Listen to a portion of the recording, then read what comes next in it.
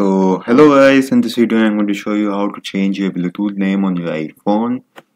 So in iPhone you cannot change your Bluetooth name by directly on Bluetooth like on Android. So what you have to do is to just go to settings, and then you have to scroll down to about general, and then you have to click on about. After that, as you can see, the name is iPhone. So by changing this, you can simply change your Bluetooth name. So if I said anything like iPhone, if you want to add any emojis like this, so then you have to just click on done, and you can see our iPhone Bluetooth name has been changed.